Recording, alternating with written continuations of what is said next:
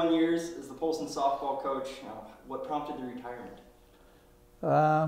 Just the time, I guess. I wasn't really eager to do it, but I thought it was time. And of course, my wife, she thought it was well past time. So, yeah, we kind of agreed that we'll do it now. So, do you miss it at all? I miss it very much. Yeah, it was such a huge part of my life for more than 31 years, because I started prior to that. First 2 years here, I was just assisted, who was the varsity coach then, Garth Cox. So, and then I took over the varsity job in '88 and had it ever since. So ever since the Polson softball team has been around, you've had a part in that team. Absolutely, I did. Yes. Yeah. When did you first take an interest in fast pitch softball? I played it myself and really enjoyed it.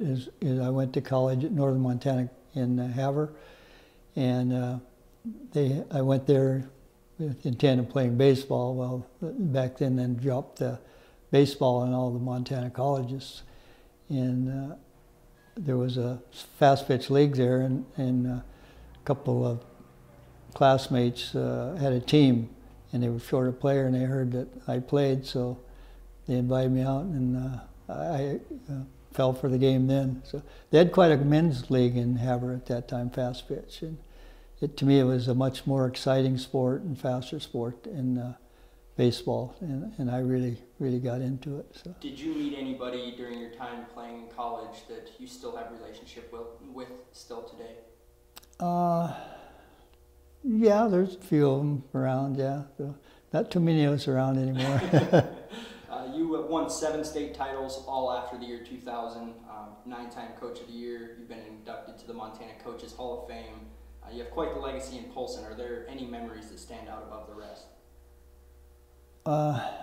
Boy, a lot of numbers of memories I have, and definitely most of them are good, but there's some bad ones too. But I think was just building the whole program and that beautiful complex we got, I think was probably in the friendships I made with the parents and the adults at that time.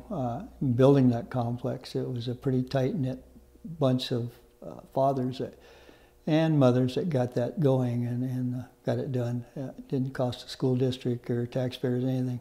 Everything was all volunteer help. Materials we would beg and borrow and whatever to get the materials, and got a lot of donations. And so. Was that kind of just show the strength that the community has and how it was behind this Polson softball team going into building that complex? I don't know if it was the whole community at the time.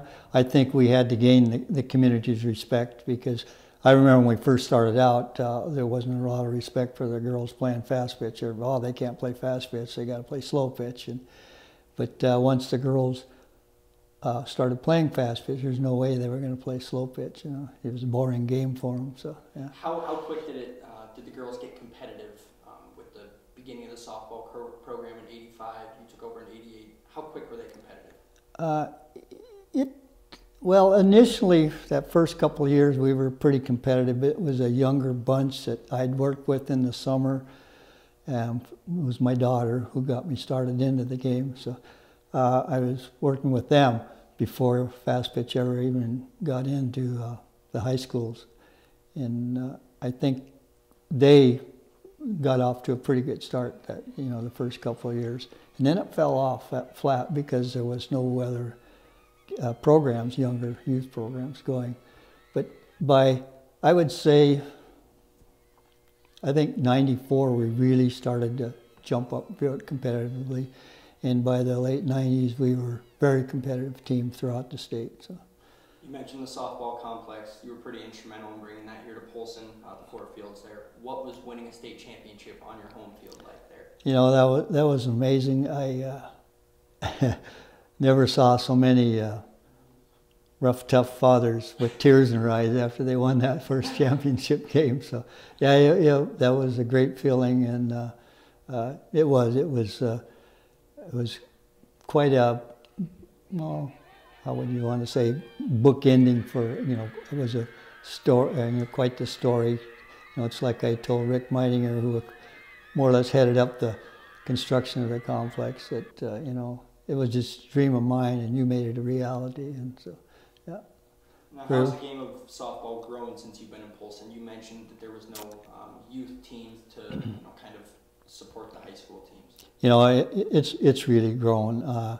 Once the high school girls started competing and playing, and once we got that youth programs going in the summer, then it really took a big leap and bounds. It's probably the fastest and growing sport at the time in the community. So, yeah. You guys have the splash tournament here in the summers. What is that all about? It's just it was something I can't remember. I think it was Paul Noble that got it started, but it was just decided to have our own invitational tournament. It was going to be a fundraiser, which it became a huge fundraiser and very successful right off the bat. And then we continued to have it just for that. It was our big money income for us that carried all these programs that we still have today. Now, how long has that splash tournament been going on? Geez, you got me there.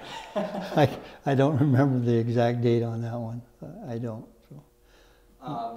You're obviously retired now. You have the construction business. How's business been? Business has been really doing well, especially the last couple of years have been super. So, yeah. You still afford you some time to get to some softball games? Oh yeah, I do. So the business, I'm not that tied down to it so much anymore. My son and my daughter do the day-to-day running of the business. So